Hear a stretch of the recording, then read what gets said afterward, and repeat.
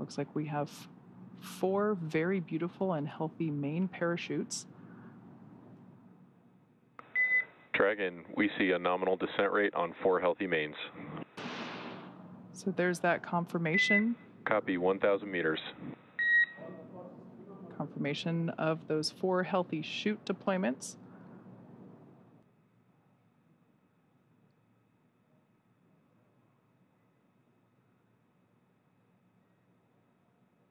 Dragon Endeavour continuing its slow descent. There we can see splashdown on screen. Those parachutes are then cut and released.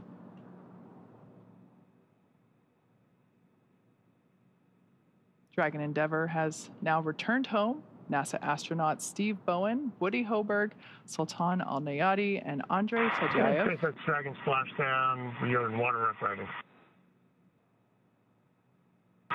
Thanks, SpaceX Endeavour. We greatly appreciate all the support from all the initial training through the launch, throughout the mission, keeping us abreast of all the status of the vehicle, and all the support all the way down. This has been incredible. Greatly appreciate it, and look forward to working with you all again. About 9-mile-an-hour winds out of the east. The waves are considered to be rolling waves, so they're not choppy, but they are pretty big and more spread out rolling waves. But weather-wise, I think the crew will like what they feel when they get out of that capsule today and take their first breath of fresh air back here on Earth. You know, just to get some appreciation of what it took to stage the recovery forces and be prepared for this moment.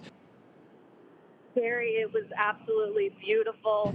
We were about 1.5 nautical miles away from the landing zone, and we had a great view. So those medical teams took the time to get everything situated on the ship and ready to tend to the crew.